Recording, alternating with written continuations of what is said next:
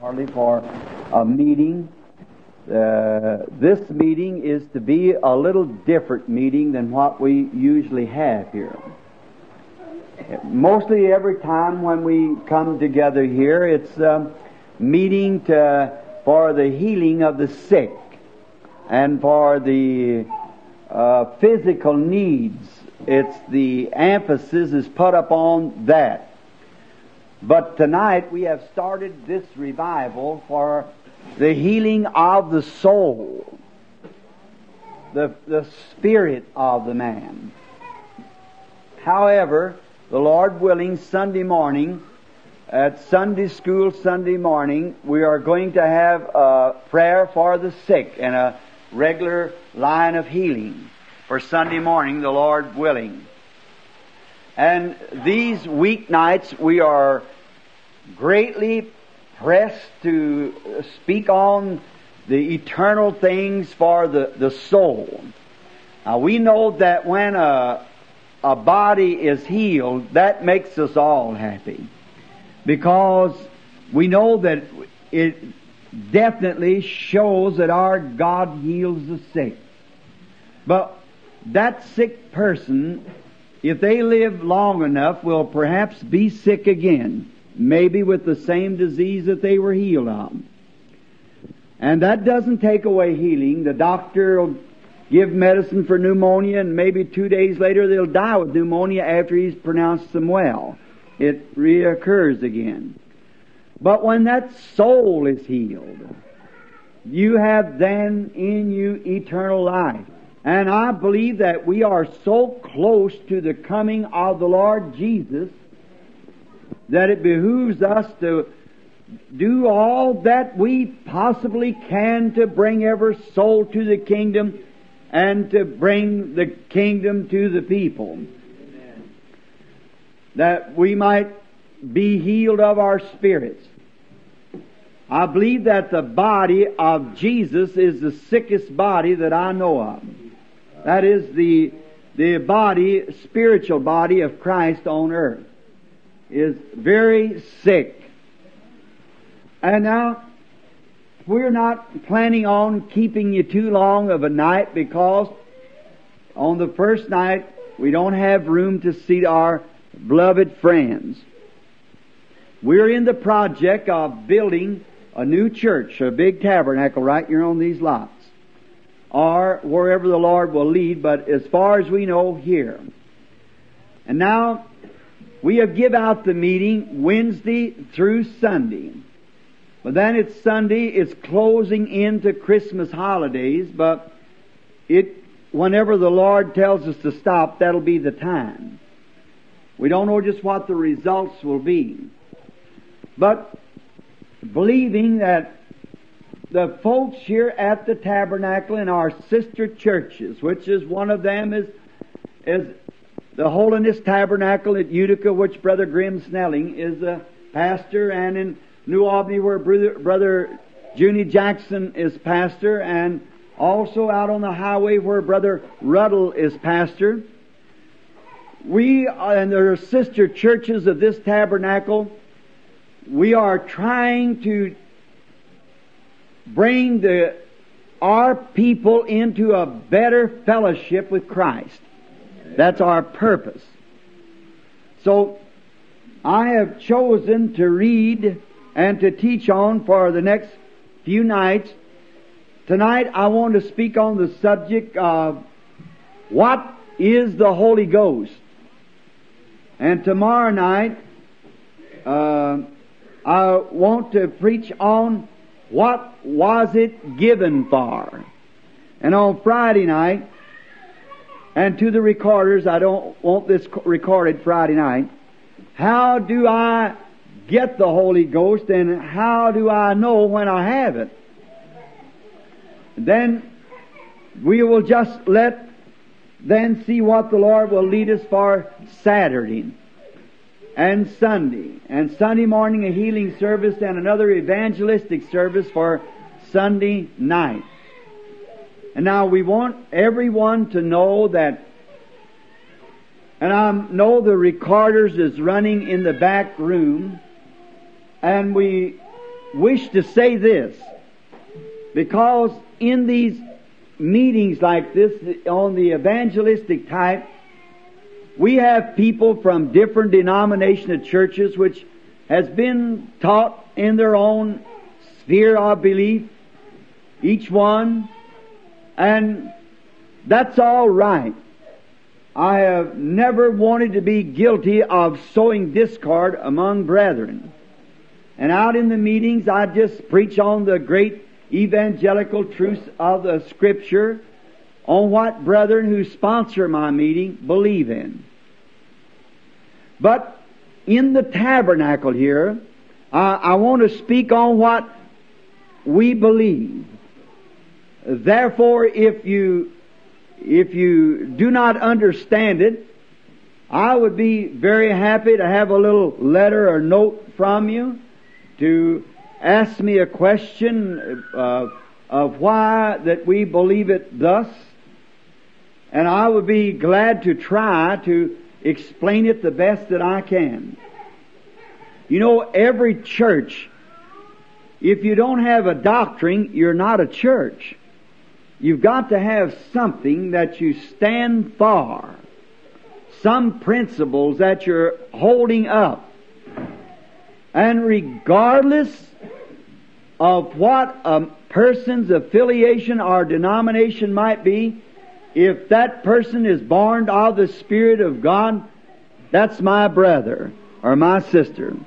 Regardless of, we might differ in other things as far as east from the west, but we are still brothers. And I would not do nothing but try to help that brother for a closer, better walk to Christ, and I believe any real true Christian would do the same for me. Now, I've asked this tabernacle. Now, we're not entering into this just for a protracted meeting. I want to enter into this, and I want you, and have asked you to burn every bridge that's behind you and make every sin right. That we're coming into this with all that's in our hearts and lives. We must come here for the sole purpose of getting our souls ready for the coming of the Lord. And for no other purpose. And as I have spoken and said that maybe sometime I might teach or say something that might be a little contrary to what someone else, the way they believed it. I did not come for controversy, you see. We're here to make ready the coming of the Lord. Amen. And I think that this little group, I've got some visiting brethren with me here, I know, from different places, and we're happy to have them, and no doubt but what out through the audience there's others from out of town, from around our little adjoining cities here. We're happy to have you, and so appreciative of you if you love us well enough to come to hear these things. God, may you take home with you, my brother or sister, the richest treasures God can pour in your heart, is my prayer. And to this little tabernacle, seeing it, I believe that it is one of the finest people that I believe that's on earth goes to this tabernacle. Now, I never said all the finest people. I said some of the finest people on earth go to this tabernacle. But as day by day, entering back from meeting to meeting, I see a great need of this tabernacle. A great need in it. And that's for a filling or consecration, a deeper life, a closer walk with God. Amen. And I have promised them to do this, to have this message is for them. And we're glad to bring you in fellowship with us around the Word of God as we teach and try to bring out. Now, the first 3 nights we will not be taking a subject to preach on, but a message to teach from the Word of God. And now, For I would not ask anyone to do anything that I would not do myself. And this week has been a complete Calvary for me. I've been so close to the blacking out, as I would place it, till I was almost beside myself. But I have completely surrendered every will and everything that I know of to the Lord. The other night, at around a little after midnight, wife and I, after setting up and praying and talking to the Lord across the little footstool in our front room with 2 open Bibles, we consecrated ourselves anew to God for our complete service, that we would surrender our own wills and everything and every negative thought and to serve the Lord Jesus. And I trust that that's been your attitude too, that you've done the same thing. Then when we are coming tonight, we're coming up on holy grounds, among a people who's been praying and fasting and making restitutions and getting ready to receive something from God. And I know that he that will come hungry will not go away hungry, but God will feed with the bread of life. Now, before we read from His sacred book, let us bow our heads just a moment for prayer. Lord, there has already been prayer offered in this place tonight. There has been the songs of Zion has been sung by your children. Their hearts has been lifted up.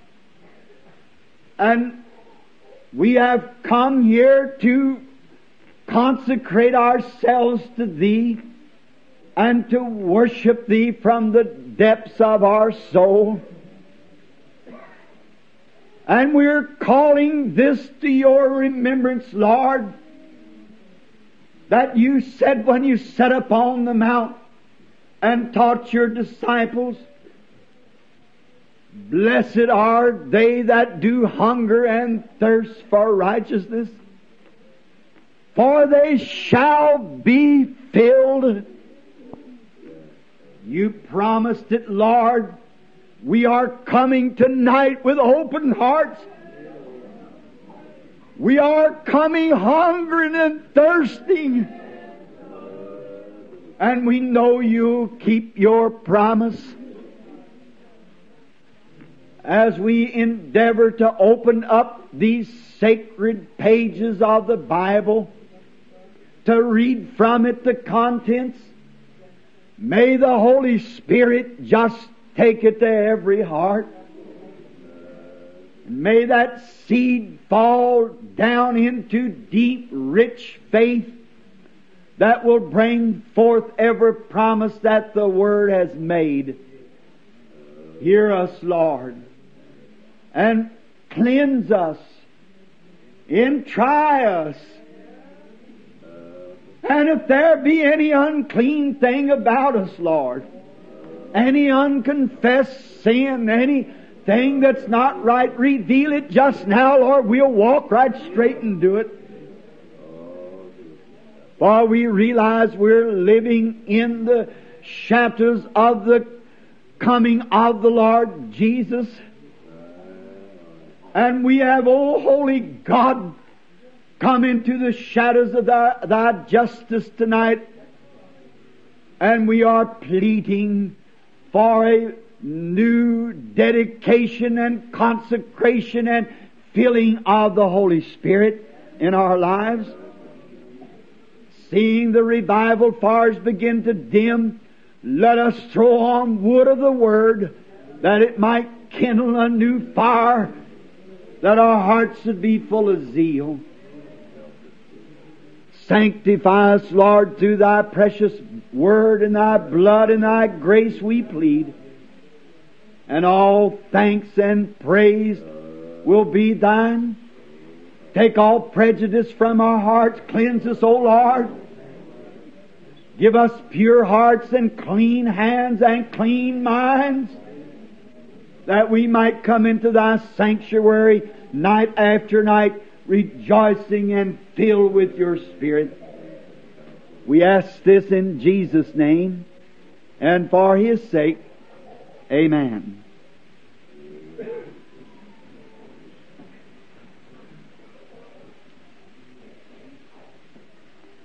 I wish to read the Word just now. While I ask you to bring your Bibles, your pencils, your papers for Scriptures, if you so desire so, it would be very fine. And while you're getting to the 7th chapter of Acts to begin with, to answer the question, or to start in answering the question, what is the Holy Spirit? There is nothing that will defeat Satan. There's never been nothing on the earth yet that would ever defeat Satan like the Word of God. Amen. Jesus used it in His great battle. He said, "It is written." And this morning, while I've been listening a few days ago to a broadcast that seemed to want to tell that creation just come from some ashes blowing together and some phosphate and a few chemicals of the earth, and the warm sunshine created the germ of life and brought out life. How ridiculous, when the sunshine will kill any germ of life. Lay a germ out in the sunshine, it'll kill it immediately. And there is no such thing. But Satan trying to punch that at me. And after I'd taken my little Rebecca to school this morning and on the road back, I started to turn the radio on again, and I thought I'd get into that stuff again, so I just turned it back off. And as I going on up the street, Satan said to me, he said, "Do you know that this man that you call Jesus was just a man like one day in his day, like Billy Graham or Oral Roberts? He was just a man that they began to have a few people to gather around him and to say he's a great man. And after a while he become greater, and then he become a god to them. And now it's scattered all over the world since he's dead, and that's all." I thought, how a liar you are.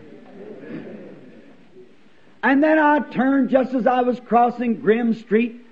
I said, "Satan, you that's talking to my conscience, I'd like to ask you a few things. Who was it that the Hebrew prophets spoke of that would come? Who was the anointed Messiah?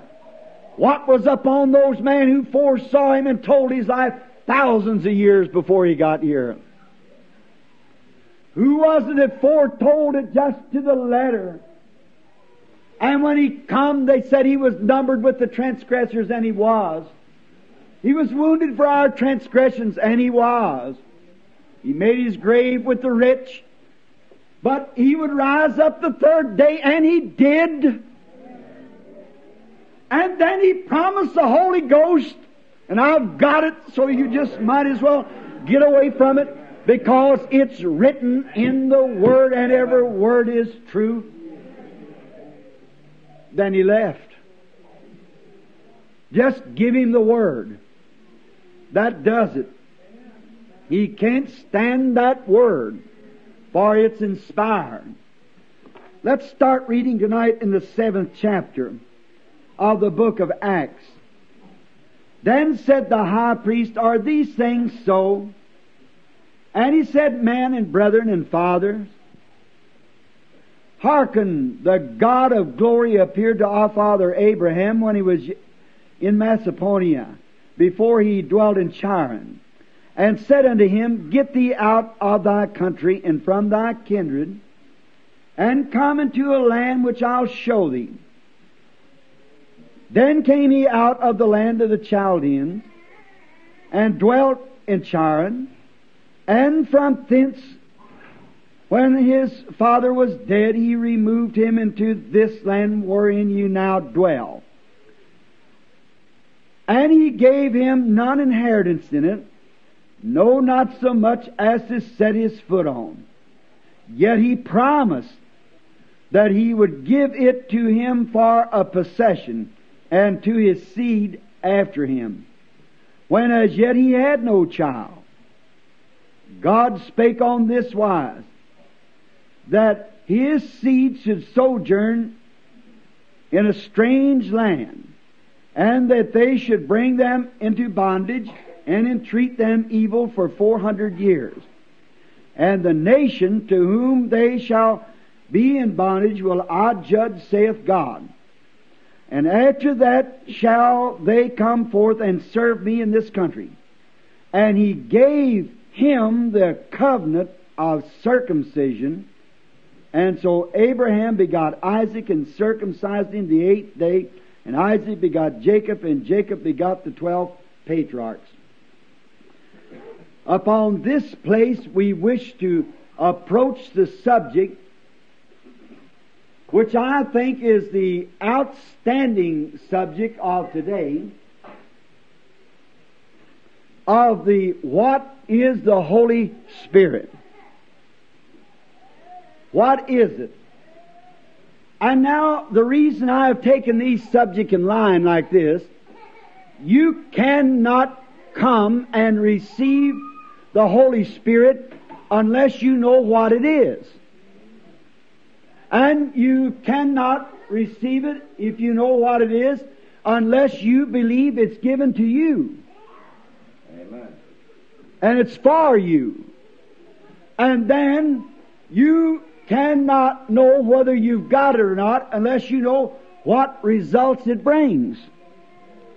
So if you know what it is, and who it's to, and what action it brings when it comes, then you'll know what you've got when you get it. See, that just would settle it. Just like I was talking to our brother Jeffries today. And he said, I would like to be at the meeting tonight, but I'll be there tomorrow night. He didn't know the meeting was going on because we didn't announce it just right here. Some of the Brother Leo and them wrote to some of our friends and told them out of town. Well, because we didn't have room. Now, I said, Brother Jeffries, if you sent me down to turn on one of your oil wells, and I didn't know nothing about it, I'd probably blow it up. I might turn the wrong key or start the wrong motor. I'd have to know how to do it before I did it.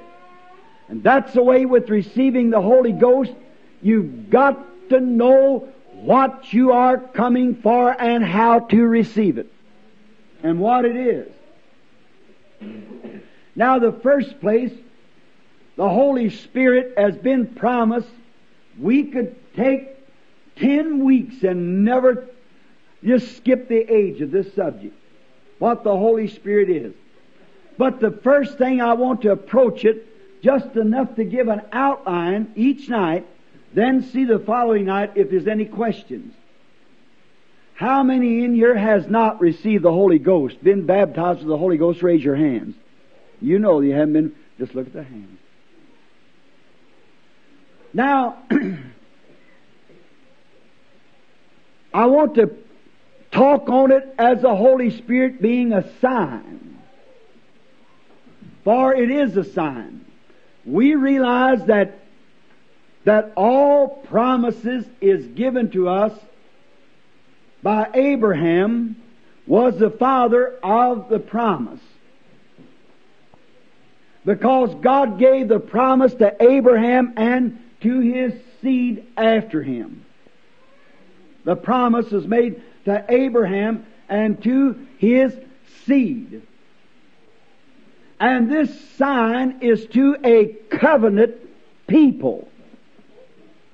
Now there is a vast difference between just a Christian and a Holy Ghost-filled Christian. And now we're going to get this from the Scripture and place it just exactly in the Scripture. The first place, there is a Christian professed to be a Christian. But if this Christian has not yet been filled with the Holy Ghost, he's only in process of being a Christian. See? He is professed to believe it. He's working to it. But God has not yet given him this Spirit of the Holy Ghost. He's not yet reached that goal with God, that God's recognized it. Because that God made a covenant with Abraham after he had called Abraham, which is a type of calling the believer today. He called Abraham, and Abraham moved out of his country and went into a strange land to dwell among strange people. And that was the type of when God calls a man to stop his meanness, to repent of his sins, he turns then from the crowd that he was in to live in a new crowd, among new types of people. And then after God found Abraham to be faithful to the promise that God gave him, that he would have the child, and through this child all the earth would be blessed, then God confirmed his faith by giving him a sign. And that sign was circumcision. And circumcision is a type of the Holy Spirit. Just the very next verses of this chapter that we have just read, if you want to take it down. And Stephen said in the 51st verse, "Ye stiff-necks, uncircumcised in the heart and ears, you do always resist the Holy Ghost as your fathers did, so do you." The circumcision is a type of the Holy Ghost. And God gave Abraham the circumcision sign after he had accepted God on His promise and walked out into a strange country. See? It was a sign. And all his children and his seed after him should have this sign in their flesh, because it was a distinction. It was to separate them from all other peoples. This sign of circumcision. And that's what God uses today. It's the sign of circumcision of the heart. The Holy Spirit that makes God's church a separated church from all other creeds, faiths, and denominations. They're in all kinds of denominations, but yet they are a separated people. You let me talk to a man 2 minutes, I can tell you whether he's received the Holy Ghost or not. So can you. It separates them. It's a mark. It's a sign. And the Holy Spirit is a sign. And it's any child that refused circumcision in the Old Testament, which was a foreshadow of the Holy Ghost, was cut off from amongst the people. He could not have fellowship with the rest of the congregation if he refused to be circumcised. Now pattern that to today. A person that would refuse to receive the baptism of the Holy Ghost can have no fellowship among those that has the Holy Ghost. Amen. You just can't do it. You have to be a nature.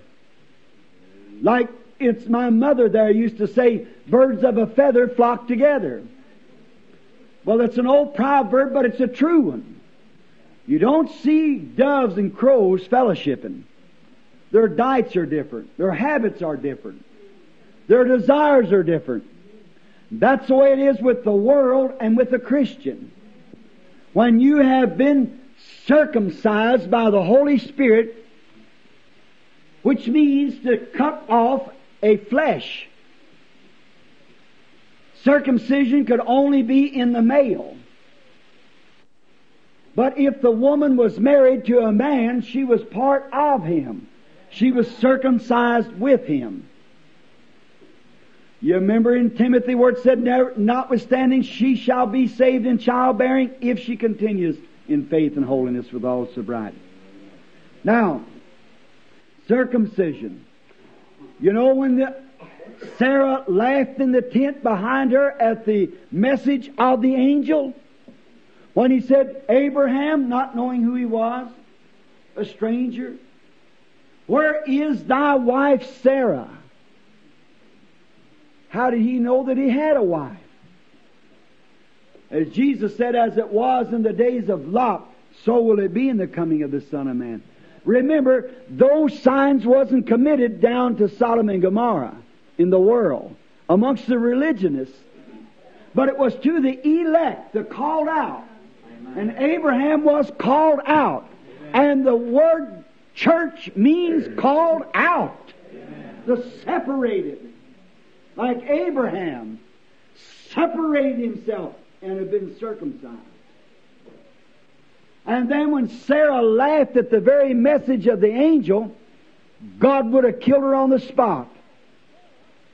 But He could not bother Sarah without bothering Abraham because they were one. Amen. She was part of Him. You're no longer twain but one. So, circumcision, the Holy Spirit, today circumcises the heart. And it's a sign. A given sign. Someone said the other day, I just repeat this, not as a joke, because it's the truth, but it sounds like a joke. As I've often said, this is no place for jokes. But there was a little German out on the west coast where we were just at. He received the Holy Ghost. And he went down the street and he would walk a little piece and he'd raise up his hands and speak in tongues, and he would run and he would jump and he would shout, and he was at work carrying on like that, and his boss said to him, "Where have you been?" I like those places where you have been. He said, "You must have been down amongst that bunch of nuts." He said, "Then you think they are nuts?" He said, "Sure they are." He said, "Well, praise the Lord for the nuts."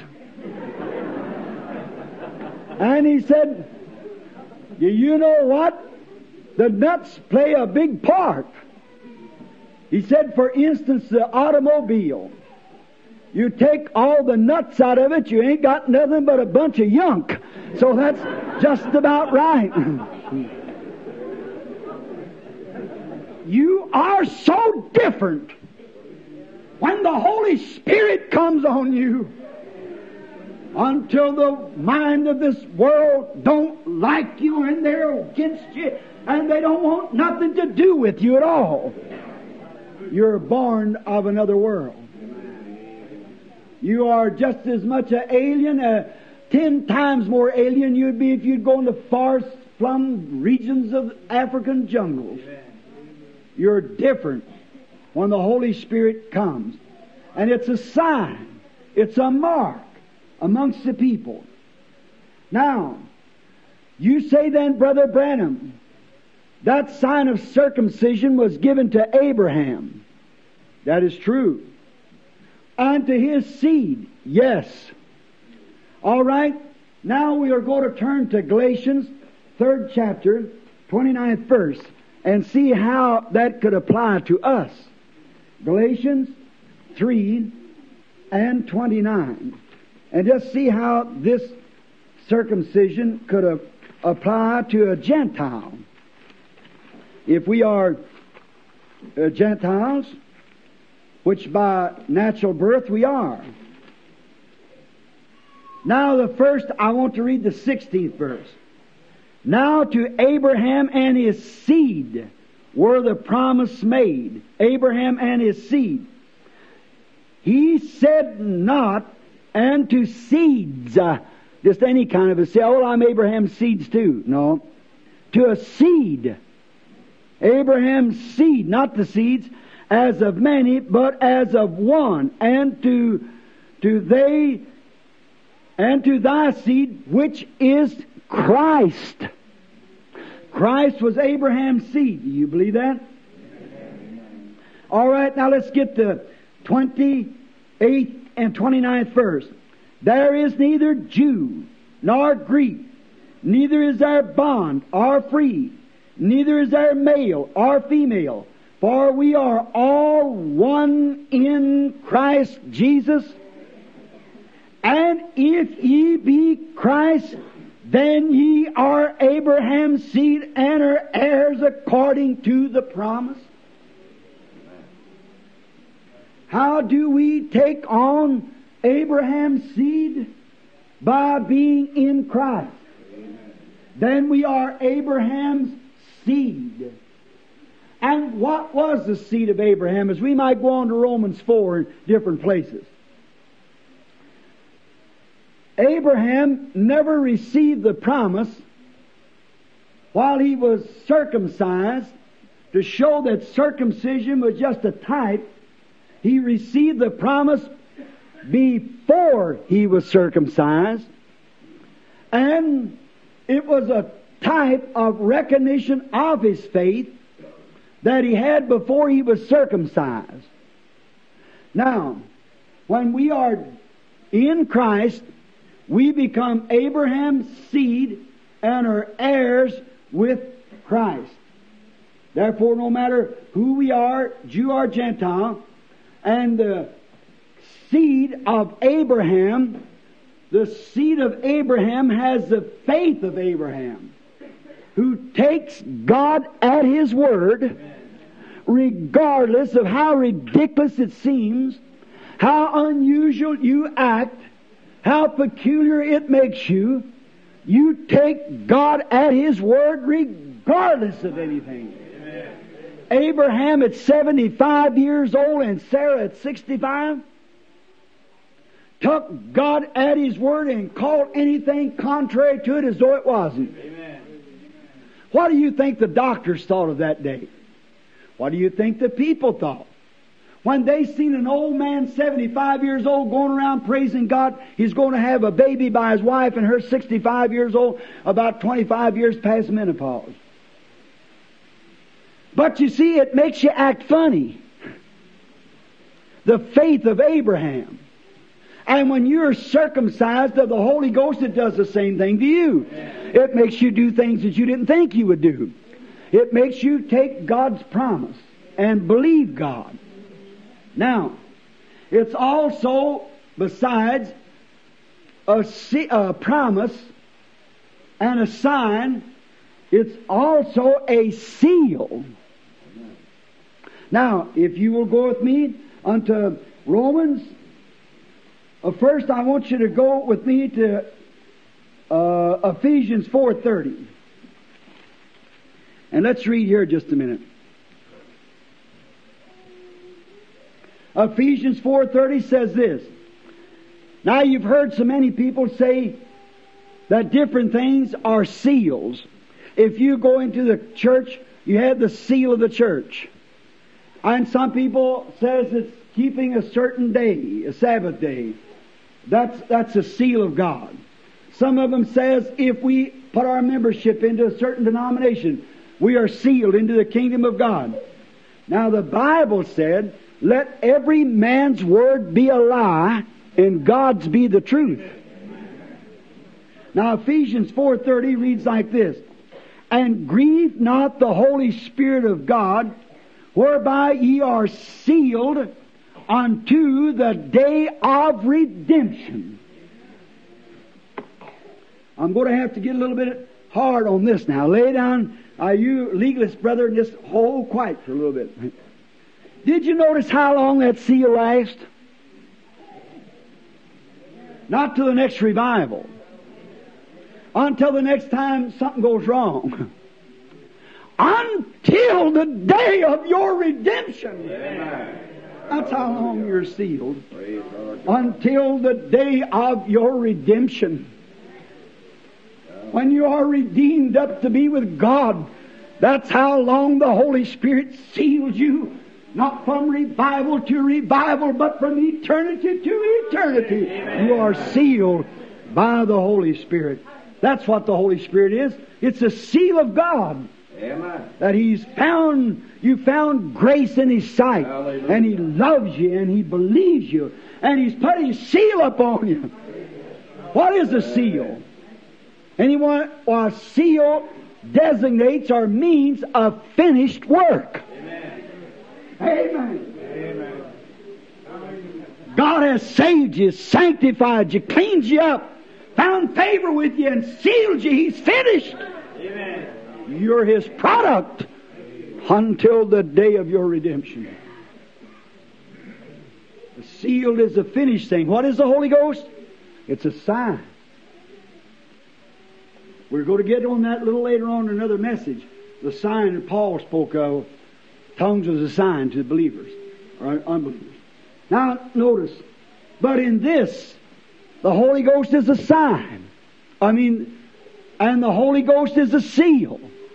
It's a sign that God gave to His chosen children.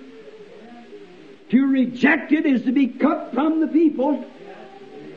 And to receive it is to be finished with the world and all the things of the world. Hallelujah. And to be a product that God has put a seal of approval on. I used to work on the railroad out here with Harry Waterbury. And we would go down to load a car. My brother Doc, standing back there, helps load cars. When a car's being loaded, they go through that car, the inspector, and if he finds anything loose, where it would fall and break, or anything that would destroy, he'll not seal that car until that car is so completely packed, until it's so packed down and so in order that the shaking of the ride won't bother the product that's on the inside. Amen. That's what's the matter. We don't get sealed so much. Amen. We're too loose about things. When the inspector goes through to inspect your life, to see if you're not just a little loose about things, a little loose about your prayer life, a little loose about that temper, a little loose about that tongue to talk about others. He'll never seal the car. Some dirty habits, some vile things, some vulgarity mind. He can't seal the car. But when he's found everything in its place, the inspector, then he seals it.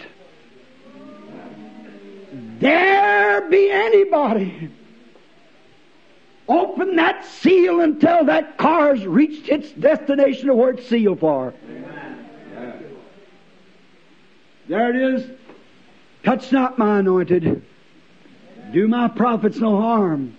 For I say unto you, it be better for you that a millstone was hanged at your neck and you were drowned in the depths of the sea than even to try to offend or shake a little on the least of these that's been sealed. You see what it means? That's what the Holy Spirit is. It's your assurance. It's your protection. It's your witness. It's your seal. It's your sign that I'm heaven bound. Don't care what the devil says. I'm heaven bound. Why? He sealed me. He gave it to me. He sealed me into His kingdom, and I'm glory bound. Hallelujah. Let the winds blow. Let Satan do what he wants to. God's done sealed me till the day of my redemption. Amen. That's what the Holy Ghost is. Oh, you should want it. I couldn't go on without it. So much could be said there. But I'm sure you know what I'm speaking of. Now, also let us turn to John 14 just for a minute. I just love the Word. It's the truth. Now, the Spirit of God, the Holy Ghost, what is the Holy Ghost? It is the Spirit of Christ in you. Amen. Now, before we read, I'd just like to say a few commenting words here. What is the Holy Ghost? It's a seal. What is the Holy Ghost? It's a covenant. What is the Holy Ghost? It's a sign. What is the Holy Ghost then? It's the Spirit of Jesus Christ in you. A little while, said Jesus, that the world sees me no more. Yet ye shall see me, for I will be with you, even in you, to the end of the world. Spirit of God in His church, what for? What did He do it for? This is a little on tomorrow night's subject, but what did He do it for? What did the Holy Spirit, what did He come for? What did He come in you for? What did He come in me for? Was to continue the works of God. I always do that which is pleasing to my Father. I come not to do my own will, but the Father that sent me. And the Father that sent me is with me. And as my Father has sent me, so send I you. Oh my! The Father sent Him, went in Him. The Father that sent Jesus came in Him, worked through Him. The Jesus that sends you goes with you and is in you. Amen. And if that Spirit living in Jesus Christ made Him do and act the way He did, you'll have some general idea how it'll do when it's in you. Because that life cannot change. It'll go from body to body, but it cannot change its nature, for it is God. Now, in John 14, let's read just a little bit. Beginning at the 10th verse. Believest thou that I am in the Father, and the Father in me? The words that I speak unto you, I speak not of myself, but the Father that dwelleth in me, He doeth the works. Think of that. Now, believe me that I am in the Father, and the Father in me, or else believe me for the very work's sake. Verily, verily, I say unto you, he that believeth on me, the works that I do shall he also, and greater works than these shall he do, because I go to my Father. Don't you see? See how I said there? Now watch this, how this comes out. I'll read this a little farther. We're going to read down about to the 20th verse. And whatsoever ye shall ask, and let's see, I had the, yeah. And whatsoever ye shall ask in my name, that will I do, that the Father may be glorified in the Son. If you shall ask anything in my name, I'll do it. If you love me, keep my commandments. And I will pray the Father, now watch, and He shall give you another Comforter, that He may abide with you forever, even the Spirit of truth, whom the world cannot receive, because it seeth Him not, neither knoweth Him, but you know Him. Amen. For He dwelleth with you and shall be in you. Who is that Spirit then? What is the Holy Ghost? Amen. It's Christ in you. Hallelujah. The Comforter. That's the Holy Spirit. And when the Comforter has come, He will do the same things that I done while the Comforter is in me. I'll pray the Father and He'll give you this Comforter. You know the Comforter. The world don't know Him. Never will.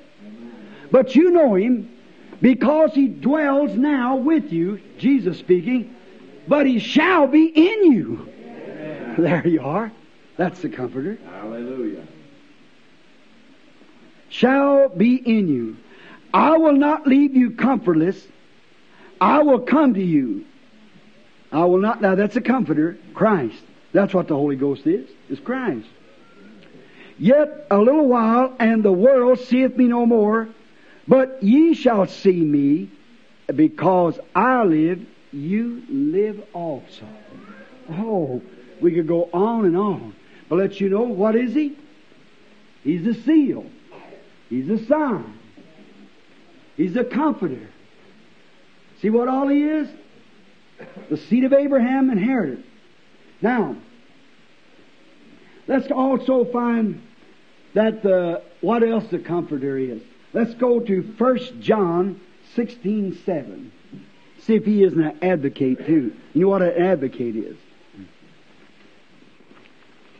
Making an advocate. We have an advocate. We know that.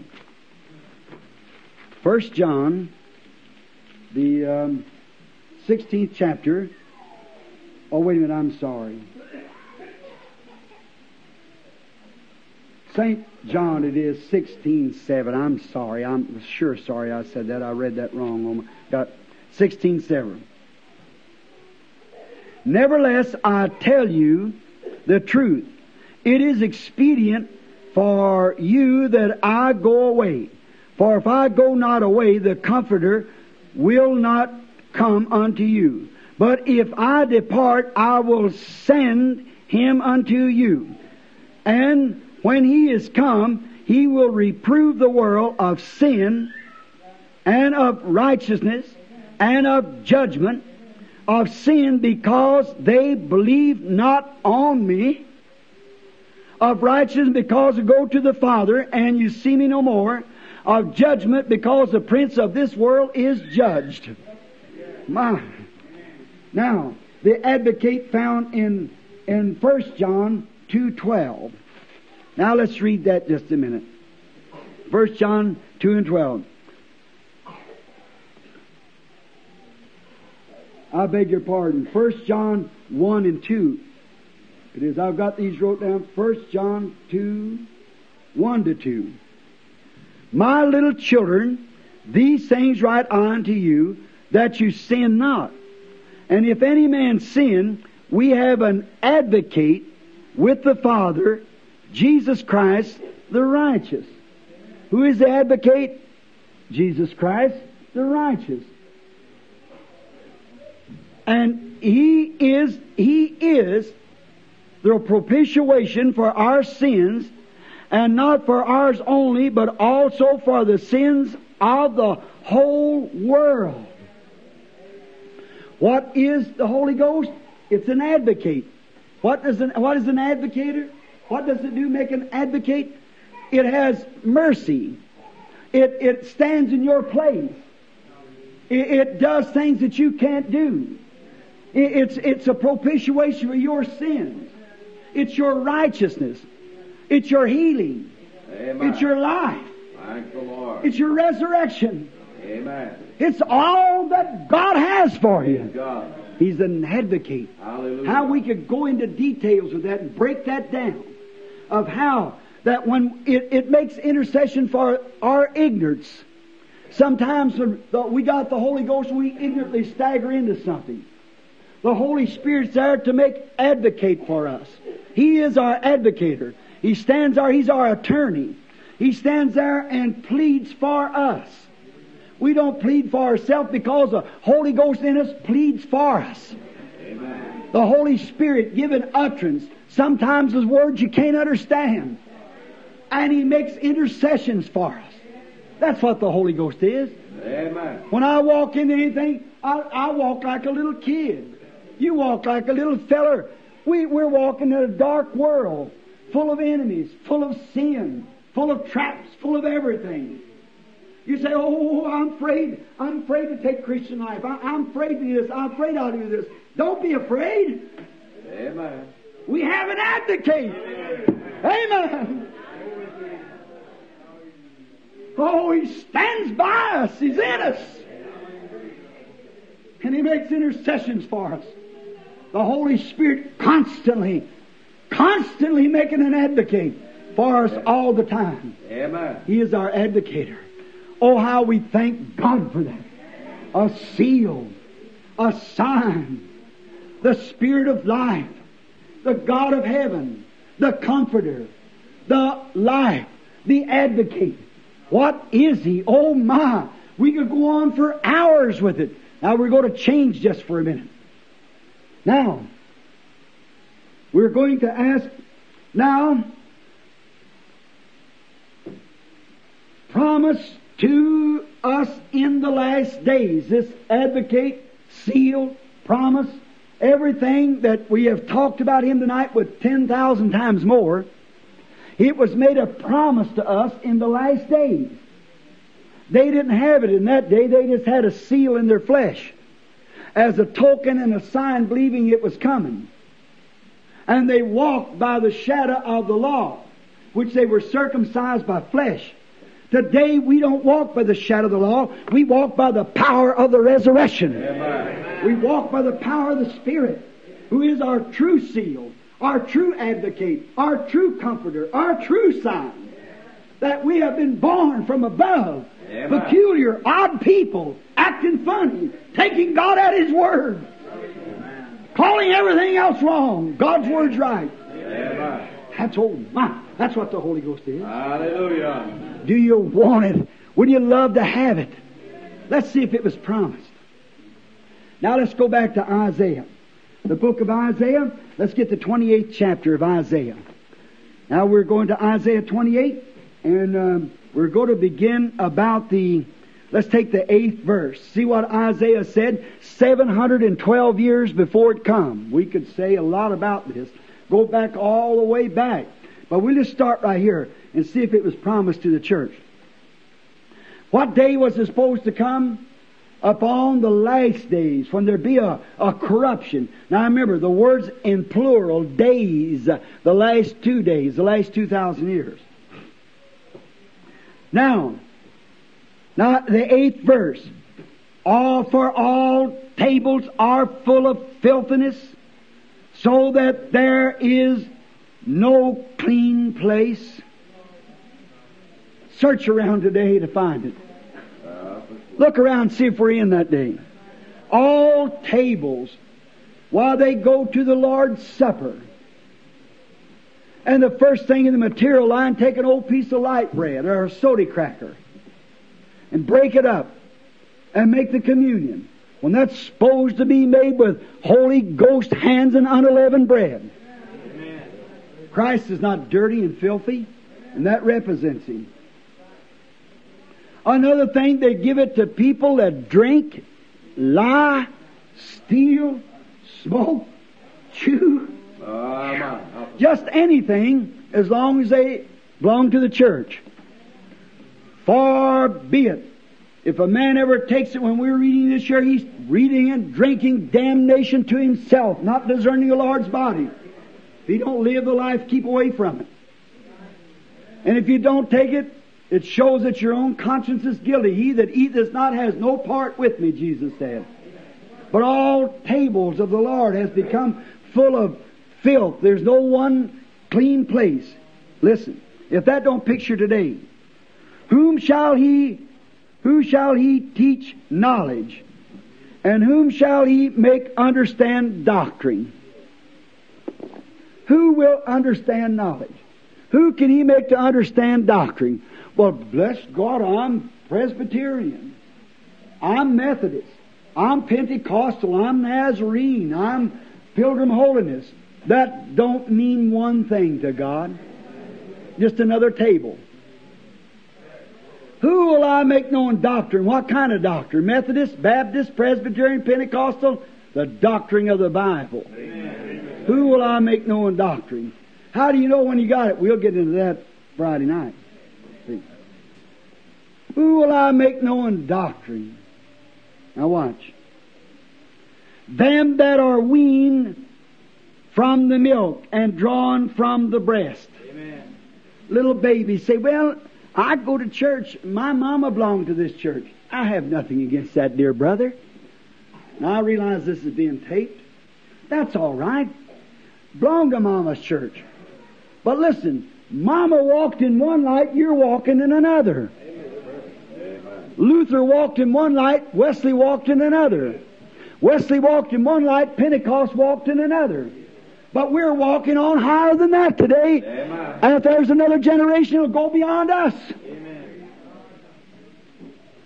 Back in the early days, when the thing was wide, way wide, Luther taught justification by faith. That was just to bring the people from Catholicism into Protestantism, into the fellowship around the Word, justification by faith. That was a big wide sphere. They never moved from that. Along came another revival called John Wesley. It shook them down from that and brought her down to sanctification. Live a good, clean, holy life. Sanctified by the Word of God. Give joy in your heart. That shook off a lot of Lutheran doctrine. Then along come Pentecost with the baptism of the Holy Ghost and narrowed it down again by receiving the Holy Ghost. That's right. And now, that's begun to shake down. And the gifts and the restoration and the Spirit of God has come in the fullness of signs and wonders into the church and it shook Pentecost. Hallelujah. What is it? We're so close to coming of the Lord Jesus until the very Spirit that was in Him is working in the church, doing the very same things that He did when He was here on earth. It's never been anywhere back from the time of the apostles till this time. Why? See, it's wide, narrows. What is it? Just like your hand come into a shadow. The negative. Well, what is it? It's a reflection. What was Luther? A reflection of Christ. What was Wesley? A reflection of Christ. Look, Billy Sunday's age just ended.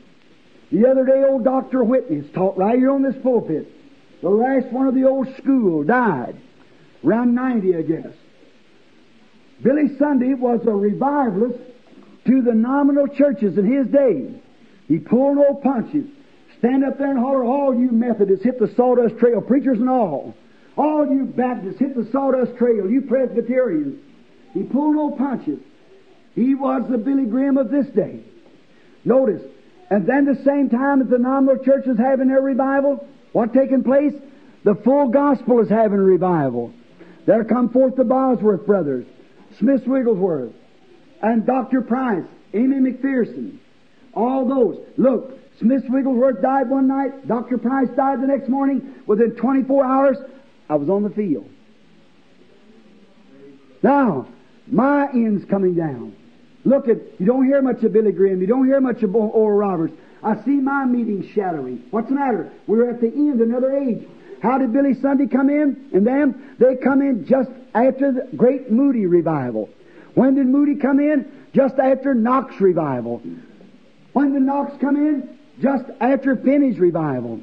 Finney after Calvin. Calvin after Wesley, and Wesley after Luther. On down through the age to come. As soon as one revival's over, God raises up another and throws more light, just keeps moving.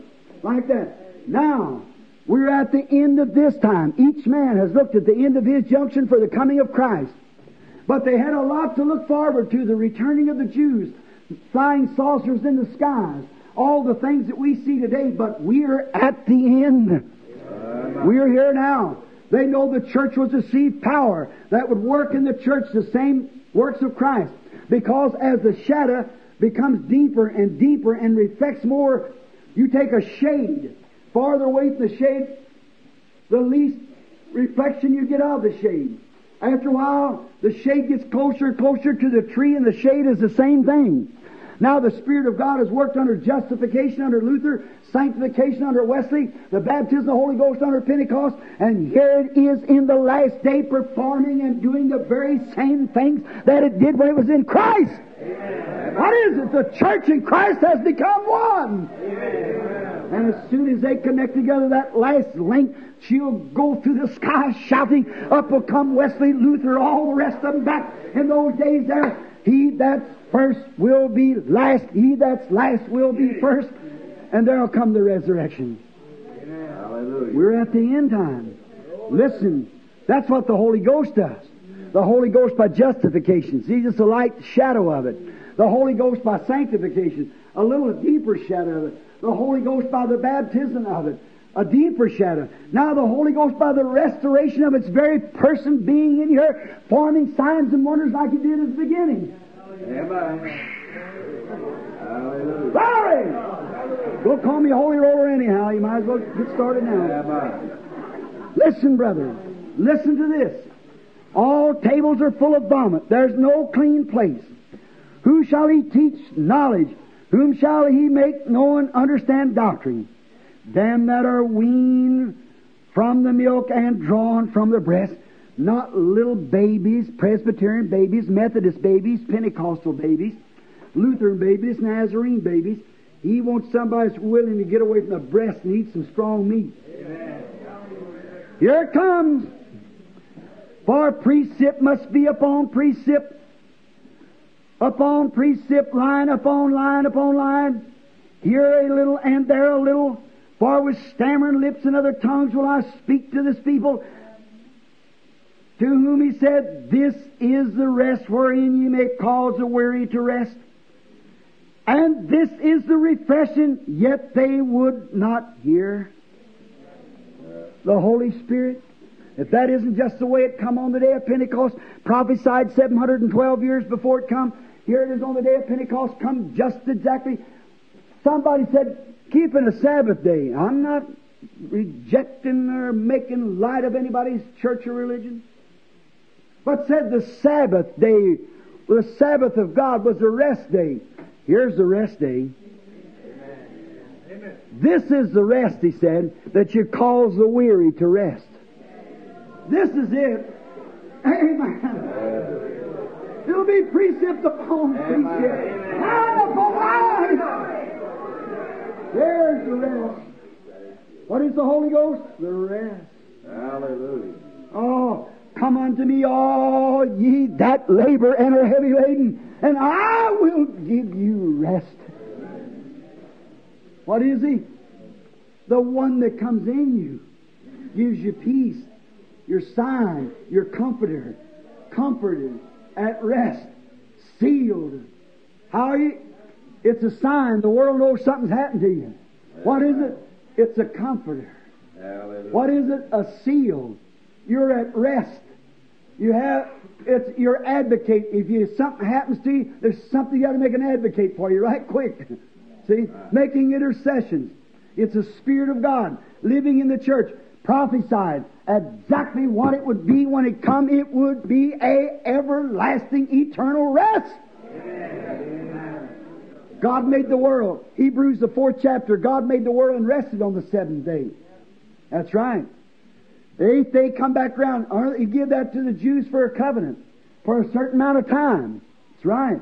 But they go and rest one day, go back to the first day of the week, start over again new. Start over. That ain't the rest that God spoke of. When God made the world in 6 days, when He went to rest, He rested from then on. Amen. That's right. That settled it. He didn't come back on the 8th day and start again. It was only a shadow. Now, that was a type like the moon to the sun. But when the sun comes up, we don't need the moon no more. Now, notice this. Oh, in Revelations 11, the woman with the moon under her feet and the sun at her head. Oh, we could go through the Bible from lead to lead and show you it. See? But what is it? When the Bible said in Hebrews, the 4th chapter, if Jesus would have given them a rest day, He would have afterwards have spoke of it. He would have spoke of a rest day. What day did He speak about a rest? Come unto me, all ye that labor and are heavy laden, and I will give you rest. Amen. Matthew the 11th chapter, 22nd verse, look. Then we find that when we come to Him, for He, said Hebrews 4, that has entered into Jesus' rest, has ceased from his worldly works as God did from His when He made the world, to never return to it again. How long? How long are you sealed by the Holy Ghost? Until the day of your redemption. Amen. There's that rest. Hallelujah. Comfort, advocate, seal, deliver. Oh. I get kind of excited. Or I get kind of blessed. Oh, is it promised for us, Brother Branham? Is it proven by the Bible? All right, let's go to Joel. Find out what Joel said about it. How thankful I am for the blessed Word of God. Do you love it? Amen. I think if it wasn't for the Word, I don't know where we'd stand. All right, we're at Joel now. We're going to Joel, the 2nd chapter of Joel. And we're going to start at the 28th verse. Joel 2:28. 800 years before the coming of Christ. The prophet in the Spirit. Now listen. And it shall come to pass afterwards that I will pour out my Spirit upon all flesh. Your sons and your daughters shall prophesy. Your old man shall dream dreams, and your young man shall see visions. And also upon my servants and upon my handmaid will I pour out in these days, pour out in those days my Spirit, and I will show wonders in the heavens above and in the earth, blood, fire, and pillars of smoke. The sun shall be turned into darkness and the moon into blood, before the great and terrible day of the Lord shall come. And it shall come to pass that whosoever shall call upon the name of the Lord shall be delivered. Oh. What? Joel, did you notice in Acts 2, Peter took up the same verse. Said, ye men of Israel, hear my word. These are not drunk. This sealed, comforted, peculiar, marked people. They are not drunk, as you suppose. Acts 2. Seeing that this is the 3rd hour of the day, but this is that which is spoke of by Joel the prophet, saying, it shall come to pass in the last days that I'll pour out my Spirit upon all flesh. What is it? What is the Holy Ghost? All right. Now, let's notice again. Promise to the believers. That's what it is. Now, this Holy Ghost, we find out what it is. Just a minute. Who's it promised to? To believers. Now, let's go to Luke 24, chapter of Luke. Listen what Jesus said in His last words before He left the earth. Luke, the 24th chapter. And you're just taking this down now. You can mark it down and study it tomorrow when you have more time.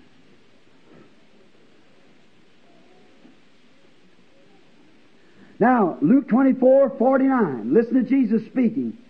At the end, when He was ascending up into glory, the ascension. Here's the words He said to His disciples. Behold, I send the promise of my Father. What promise? The seal, the sign, the comforter, and all these things that I've spoke of, times thousands more. I send the promise of my Father upon Him. What promise? The one that Isaiah said would come. With stammering lips and other tongues I speak to this people. I'll send that rest upon you. I'll send what Joel spoke of, that it shall come to pass in the last days, saith God, I'll pour out my Spirit upon you. Oh, I'll send to you and make all nations, all people beginning from Jerusalem, I'll bring in the seed of Abraham under this covenant. I'll seal away every one of them. I'll pour out my Spirit. I'll send the promise of my Father upon you. But tarry ye means wait in the city of Jerusalem until you're endued with power from on high. What is the Holy Ghost saying? Power from on high. Not power from the bishop. Not power from the church, but power from on high. How did that power come? By joining church? I challenge you to say that that's right. By joining the church, shaking hands with the preacher? No, sir. Now, to you Catholics, sticking out your tongue and taking the first communion? No, sir. How did it come? Power from on high. Let's read a little farther. Let's go to Acts 1 and 8. They're assembling together now. Now they were speaking of Jesus here when they were assembled together, and it ordained another to take the Judas's place. Acts 1:8. But ye shall receive power. After this the Holy Ghost has come upon you. What? You become the member of the Branham Tabernacle. No. You become the member of the Methodist Church, the Catholic Church, the Presbyterian. Not so in the Bible. That's man-made doctrine. But you shall receive power after you have become a preacher. No, sir. You shall receive power after you get your Bachelor of Art. No, sir. You shall become power after you get your DD. No, sir. You shall receive power after you're baptized in water. No, sir. You shall receive power after you have taken the first communion. No, sir. See, that's all man-made stuff. Listen what the Bible said, what Jesus said. Ye shall receive power after that the Holy Ghost has come upon you. What is the Holy Ghost? The power. Then, after this, you shall be witnesses, just you 12.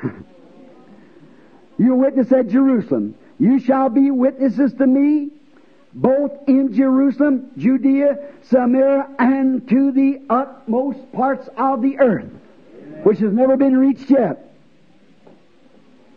And when he had spoken these things, while they beheld him, he was taken up in the cloud and received out of their sight. Now, turn right across the page. Watch these prophecies come to pass. And when the day of Pentecost had fully come, they were all with one accord in one place. And all of a sudden the pastor came in, and I got off the line there, didn't I? All of a sudden the priest come on the altar. And suddenly there came a sound. Not just a make-believe, it was there. A sound. A minister was approaching the door. The priest had the communion coming out of the holy place. No, nothing like it. There came a sound from heaven. Not the rustling of a feet. There came a sound from heaven as a rushing mighty wind. Amen. Oh, my. Praise the Lord. And it filled all the house where they were sitting. Amen. What is the Holy Ghost? Here's where they get power. Here's where they're supposed to wait. Here's what happened when they did it. All prophesied from Genesis right on up. From Abraham right on through it would come, and how it would come, and the results would come. What is it? Promise to the church, to believers. And filled all the house where there was, and there appeared unto them cloven tongues like a fire, and it set upon each of them, and they were all filled with the Holy Ghost, and began to speak with other tongues as the Spirit gave them utterance. Now we're going to get on that Friday night. We leave that right there. How is it? It's a promise to the church. Absolutely a promise. All right. Now we go to find out after they were filled, they were sealed until how long? How many of you got the Holy Ghost? I see your hand. Amen. There's more with the Holy Ghost than there is without. We want you to be one of us, brother, sister. When you understand what it is the Spirit of God dwelling in you to do the works of God. When God ever sent any of His Spirit into any of His servants, any of His prophets, any of His teachers, any of His apostles, they were always rejected of the world. They were considered crazy in every age there was. Even when Paul stood before Agrippa, he said, in the way that's called heresy. What is heresy? Crazy. In the way that they call crazy, a bunch of nuts. That's the way I worship the God of our Father. I'm so glad that I can say I'm one of them. Yes, sir. That's right. I'm so glad I can say I'm one of them. Now, after this Holy Ghost fell upon them, it made them so much sweethearts until everything was in common. Is that right? My, what a fellowship. We sing that song sometimes. Oh, what fellowship. Oh, what joy divine. That's it. Hallelujah. They didn't care whether the sun shined or didn't. They didn't ask for a flower bed of ease. Now, I'll receive the Holy Ghost, says some people to me, Mr. Branham, if you will guarantee me that I'll be a millionaire. If you'll guarantee me I'll find oil wells, and if I'll find gold mines, and I see people teach that, and they teach a lie. God has not promised those things. A man that ever receives the Holy Ghost don't care whether he begs for bread or not. Doesn't make any difference to him. He's a heaven-bound creature. He's got no ties here at all. Right. You don't care. Let come, let go, what may. Let them criticize, make fun, lose your prestige. Why do you care? You're on your road to glory. Hallelujah. Your eyes are set on Christ and you're on your road. Amen. You don't care what the world says. That's what the Holy Ghost is. It's a power. Hallelujah. It's a seal. It's a comforter. It's an advocate. It's a sign. Oh my. Amen. It's the assurance that God has received you. How much time have I taken? I've got just 8 more minutes. All right. I got a lot of scriptures here. I don't guess I can get them in, but we'll try our best. Now, after a man has been filled with the Holy Ghost, is it possible that persecutions and things would cause him to have to come back and... Now, he ain't going to lose. He's still a son of God. He'll always be. Because you're sealed how long? That's right. That's what the Bible said. Now, after the disciples had been beaten, they had been mocked, made fun of, and everything, they thought it's time to go back together a little while. Let's turn over to Acts, the 4th chapter, and see what happened. Now, this is to you people that's already got it. Acts, the 4th chapter. Now, Peter and John had been beaten, put in prison for healing, having a healing service out at the gate of the church. How many knows that? There's a man laying there kind of lame in his feet. He couldn't walk. Been that way for 40 years. And Peter passed through and he said, held out his cup to get something to put in his cup for food. And Peter showed that he was a Holy Ghost filled preacher. He didn't have any money. He said, silver and gold have I none. See? He wasn't caring about that, but he was a heaven-bound creature. Oh, how I wish we had time to lay in that a little while there. See? He was heaven-bound. He was comforted. He had the Spirit. He had the power. He walked on and said, silver and gold have I none, but such as I have I'll give to you. No doubt the man said, what you got, sir? I got faith. I've got something in my heart that started about 10 days ago. I was in the upper room up there, and all of a sudden, all the promises that God had made. I'd walked with Jesus Christ for 3.5 years. I fished with Him, out pulling in the fish. I'd done these different things, and I'd seen Him heal the sick. He kept telling me, the Father's in me, but when I leave, He'll come in you. So I couldn't understand that, but He said, now I don't expect you to understand it. You don't understand these things, you just get them. I don't understand it yet. And don't tell me you do, because you don't. See? So I can't understand it, I can't explain it, but the only thing I know, I got it. What you say, that's not scientifically. Oh, sure it is. Look at them lights. When Benjamin Franklin caught it, he said, I got it. He didn't know what he had, but he had it.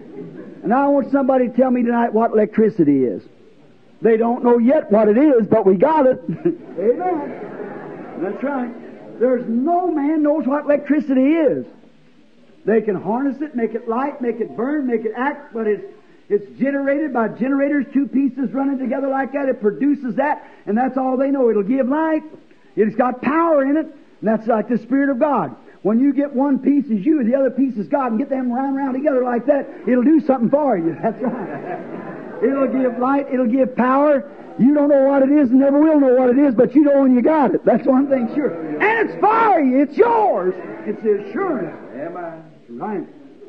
What does that light show? There's assurance it is a light. Now, notice this. Now, you don't know what it is, but these fellows said, well, they said one thing they know. We know that they're ignorant. The more nuts, you see, like the little German said he was, see? Said they're ignorant and unlearned, but they've been with that fisherman, that carpenter down there called Jesus. Now, I'll tell you, because they're doing the same things he does. That's what the Holy Ghost is Jesus living in an ignorant fisherman, a carpenter, or whatever, ignorant preacher, whatever it is. It's a man that wants to be ignorant to the things of the world, and that's why Jesus come into him, the Spirit of God, the seal, the Comforter. He don't care about prestige. All thing he wants is God. When God was setting in order, He said, all you Levites, I've called you out and made you priests, and all your brethren, the 12 tribes and the other 11 tribes, will pay you a tithing. When you get 9 bushel apples, pour 1 bushel to the Levites. When you run your sheep through the hall here, pick up the 10th sheep. I don't care if it's a little one or a big one, fat one or a poor one. That belongs to the Levites. Now, Levites, when you get all this, then you tithe to the Lord. You make the wave offering, the heave offerings, the different offerings. You tithe to the Lord. Said Moses, for your part, I am yours. He said, I'm your satisfying potion. That's what the Holy Ghost is to the church today. Silver and gold have I none, but I have a satisfying potion. Hallelujah. Education, I can't hardly read this book, but I got a satisfying potion. That's good. Doctor's degree, I don't have any. PhDs or LDs or nothing else. But there's one thing I have, the satisfying potion. That's the part I want. That's the part God wants you to have. Throw the rest of these old things away, all the prestige and everything else, and walk out and get God's satisfying potion. Because what you've got of this earth, you'll leave here when you leave. But if you've got that satisfying potion, it'll take you up. Just as certain. We're always taking out insurance to give the undertaker. Let's get God's satisfying potion and get the uptaker instead of the undertaker. You know, they both work. Now let's see. Being let go, they went to their own company, not back to the priest. See, that showed they had it. They wasn't going back to that old cold formal thing again. No. Go back and say, now look here what they did to us. No. They had their own companies. Only about a dozen of them there, but that was a company enough. A little bitty handful of people. Being let go after they beat them and threatened them. If you ever baptize in Jesus' name again, I meant that Welsh, that's right. See, if you ever preach in Jesus' name again, whatever you do, we'll get you. That's quite a threat. Let's go over to the rest of the brethren. Oh, that's the way. In unity there's power. In unity there's power. Said, let's go over to the rest of the brethren and find out what we can do. Now they all come together and was telling different experiences. Being let go, they went to their own company and reported all that the chief priests and the elders had said unto them. And when they had heard that, they lifted up their voices to God with one accord. Now listen what they said. Watch him. Not go back and say, something other about, oh Lord, I'm so sorry. No. They were already saved. They were filled with the Spirit. They had eternal life. Lifted up their voice with one accord and said, Lord, Thou art God. Amen. I just like that. I like it. Thou art God. We know that. Which has made heavens and earth and the sea and all that in them is. Who by the mouth of thy servant David said, now watch, you're going to come back and say, now you go out there and say, well, Lord, now wait a minute, they're just making so much fun of me. Didn't He say they'd do it? All that live godly in Christ Jesus shall suffer persecution. Well, my boss told me if he called... didn't they say they'd say that? Well, they brought me into court the other day about it. Didn't He say you'd be brought before kings and rulers for money? Take no thought what you'll say, because it's not you that's speaking. I seen that happen yesterday. It's the Holy Spirit that dwells in you. He'll do it the speaking. See? That's right. All right. Take no thought what you shall say. Lord, who by thy mouth of thy servant David has said, why did the heathens rage, and the people imagine a vain thing? The kings of the earth stood up, and the rulers gathered together against the Lord and against His Christ. Of a truth, Lord, against thy holy child Jesus, whom thou hast anointed, both Herod and Pontius Pilate, with the Gentiles and the people of Israel, gathered together for to do whatsoever thou hand and thou counsel has determined before to be done. Oh, I like that. Lord, they're just doing the very thing that you said they'd do. Why, the Bible said in the last days there'll come scoffers, heady, high-minded, lovers of pleasure more than lovers of God, truth speakers, false accusers, incontinent, despisers of those that are good, having a form of godliness but denying. They never went up there and received power after this the Holy Ghost has come upon you. Having a form of godliness but denying the power thereof, from such turn away. Amen. That's what the Holy Ghost is. See? What is determined to be done. Now, Lord, behold their threatenings, and grant unto thy servants that with all boldness we may speak thy word. Oh, I like that. Get that old wishbone out and get a real backbone in there. Now watch here. We may speak thy words by stretching forth thy hand to heal. Oh, brother, demons don't die, but the Holy Ghost don't either. Stretching forth thy hand to heal, that signs and wonders may be done by the name of thy holy child Jesus. You see what they're fussing about, don't you? They're doing the same thing today, but don't do a bit of good. And when they had prayed, the place was shaken, where they were assembled together, and they were all filled with the Holy Ghost and spake the word of God with boldness. Amen. They got something when they went up there, didn't they? The promise said that's what the Holy Ghost is, to give you boldness, to give you a comfort, to seal you, give you a sign. Oh, listen. Oh, wish we just had time. We go down with Philip to the Samaritans in Acts 8:14. You all put me down. They had received a great joy. They had great healing. But they had been baptized in the name of Jesus Christ. But they sent up to Jerusalem to get Peter. He come down and laid hands on them, and they received the Holy Ghost. Acts 8:14. The Gentiles, there was one by the name of Cornelius. He was a wonderful man, paid tithings, built synagogues for the people, respected God, feared God, a good man, good Presbyterian, Methodist, Baptist, or something or other. See? Very good man. But one day, God said he's a good man, so I'm just going to send him to a meeting. I'll have to get my preacher over here to tell him about it. All right, so he saw a vision, said, go down to Joppa and find one down there named Simon Tanner. And there's one Simon Peter in there. Let him come up here. He'll tell you the way because he's received something. And while Peter stood up there, Cornelius was going to worship that preacher. Peter said, stand up, I'm a man like you are. And while Peter yet spake these words, of how they went back at the beginning, same things I'm talking about, how God promised to pour out the Holy Ghost. While he spake these words, the Holy Ghost fell on them. Hallelujah. Yeah, that's what the Holy Ghost is. Who it's for? Sure. And they were all filled with the Holy Ghost. Now, notice, in Ephesians, there was a Baptist brother. He was first a lawyer, smart, intelligent man. Know the law, great man, a scholar. One day he got to reading the Bible and he seen there would come one by the name of the Messiah. And when he did that one, he began to hear about this Jesus and he said, I'm convinced, and I openly profess my faith, that Jesus is the Christ, the Son of God. He was a real Baptist. Here he come along. I openly profess that Jesus is the Christ. He got to doing it so much that God called him into the ministry. God will always speak to a true heart. And there was a little old tent maker down there by the name of Aquila and Priscilla, a husband and wife. They were tent makers. Acts, the 18th chapter, tells you about it. Paul, they were friends of his. They had received the Holy Ghost under the hands of Paul in his teaching. They heard there was a revival over there, so they went over. There's only about 10 or 12 tending it. So he went over there to look at, and he heard this preacher preach to the sincerity of his heart. He said, I believe he'd listen to the truth. So after the service over, he called him around behind the tent and said, look, we got a little brother about so high, a little hook-nosed Jew, but when he comes over, he'll teach you the Word of God plainly. Well, after a while, Paul was in jail at the same time.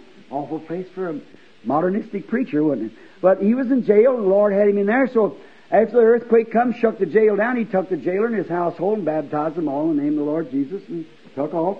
Come on over, and he just cast the devil out of a little old girl down there telling the fortunes. And then is making a lot of money by her, so he just exposed their racket. So then they put him in jail for it, and the Lord shook the jail down because he had a bunch of people over there to hear the truth. You can't bind God's Word. There's no matter what you can. You just can't do it. So he come over there to where this man was, and Aquila and Priscilla, maybe they had some sandwiches, and right immediately after the sandwiches eat, said, we're going to revival. Paul sat back there and held his little robe and listened to this Baptist preacher preach. He said, that's fine what you preach, but there's some more of it. But I want to ask you a question, Dr. Apollos. Have you received the Holy Ghost since you believe? Oh, he said, we didn't know where there was. What do you mean by the Holy Ghost? We're Baptists. But how do you know you're Baptist? See, well, we was baptized. We only the baptism of John. He said he only baptized unto repentance. Saying it to believe on Him to come. That's on Jesus Christ. And when he heard this, they were baptized over in the name of Jesus Christ, and Paul laid his hands upon them, and the Holy Ghost came on them, and they spoke in tongues and prophesied. For whosoever. Now, how do we do it? I want to tell you something, and I will close because I told you I'd let you out early. You know what the Holy Ghost is.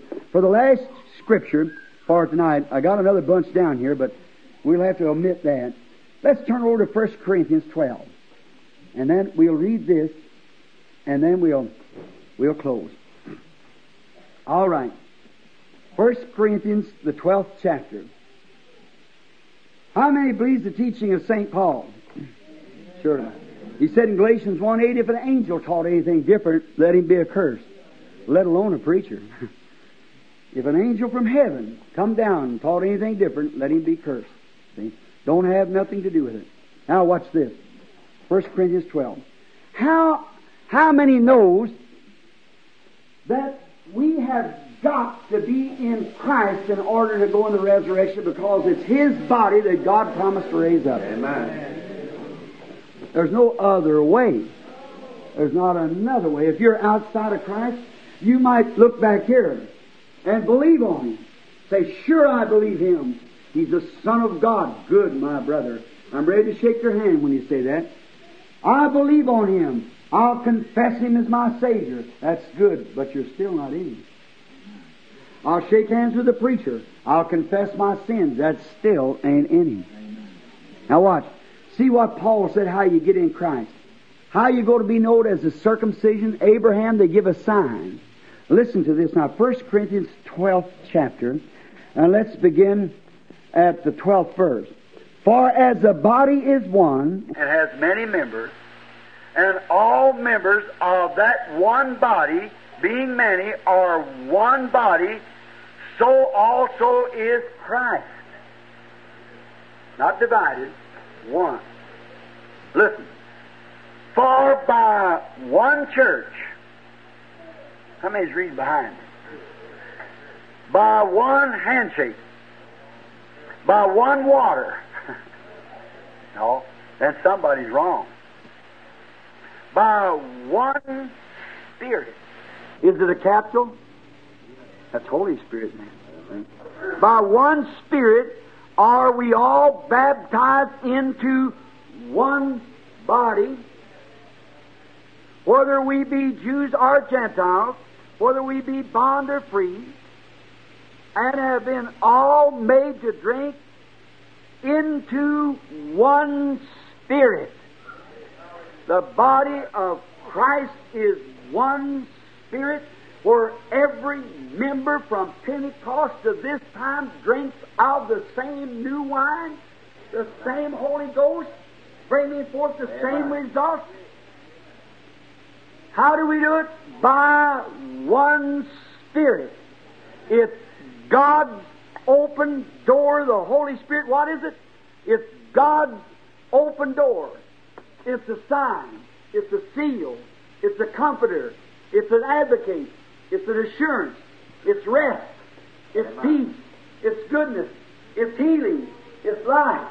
It's God's open door to all these things It's God's open door to Christ, which as God proved that He raised up Jesus from the dead, and those that are dead in Christ will God bring with Him at the resurrection. Grieve not the Holy Spirit, whereby you are sealed into Christ until the day of your redemption. How many believes it? What is Christ? What is the Holy Ghost? It's not something people laugh at. It is something people laugh at, but it ain't to the believer. To the unbeliever, I wish I had along 2 or 3 weeks. I'd like to take tomorrow night and tell you what it is to the unbeliever. Let me just run through just a moment of time. It's a laughing stock. It's a snare. It's a stumbling block. It's death. It's eternal separation from God. I just can't think of the thing that it is to the unbeliever. Remember, the same ring that the unbeliever made fun of was the same ring that saved Noah and his family.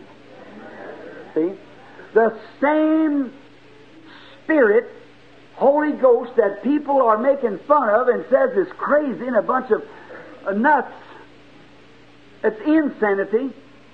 It's the same thing that will rapture the church and take it up at the last days, will bring judgment upon the unbeliever. Hallelujah. Right. That's what the Holy Ghost is. Blessed are they, may I say this in the sincerity of my heart, blessed are they that do hunger and thirst for it, for they shall be filled. Amen. Tomorrow night we're going to talk about what it does when it comes. Now, how many in here would like to receive the Holy Ghost and wants somebody to pray for you, that you'll see the light? You know what it is. Now, tomorrow night we're going to take what it does, and then the next night is how to receive it. Then we're going to call in, have people here instructed, and go right into the rooms and stay there if it takes all through Christmas. Right. Until the Holy Ghost comes. We're going to approach it from a sane Bible foundation. We're going to approach it and get it just like God promised it, and it fell at the beginning. That's the way we're here to do it. It doesn't make any difference what anything says. The Word of God has preeminence in my heart. That's right. And I want what God's got for me. If there's anything more, open heaven, Lord, because my heart's open for it. That's right. How many wants it? Now, raise your hand. Say, pray for me. Now, while you remain with your hands up, Heavenly Father, we've taught a long time, but your Spirit is here. There are hands. It's up in the air now. And they know what it is. They know what the Holy Spirit means. I pray, God, that before this meeting shall end, that every hand in here will be raised that they have received it. Grant it, Lord. We pray for them. We ask you to bless them and to give them the desire of their heart. Look at their hands, Lord. They love you. They want it. They know they can't go. Tomorrow night, if you'll help me, Lord, we can prove it in the Scripture that they'll never make the rapture without it. So I pray, Father, that you'll give them hungering and thirsting so that they can be filled. I present them to you now, Father, and grant these blessings as we ask it in Jesus' name. Amen. Amen. I love you. I love you. Oh, yeah, first love me. Has just my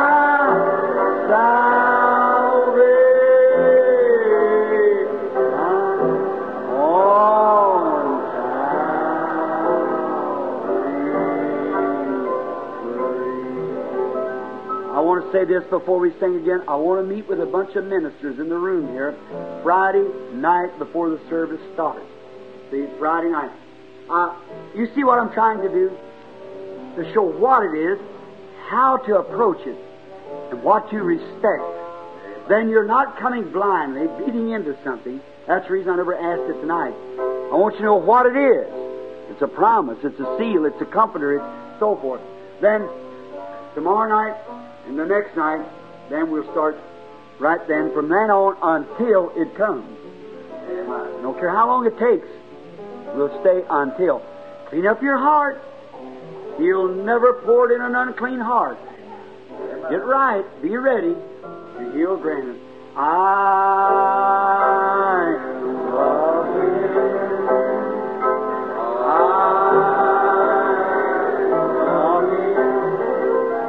Let's raise your hands now.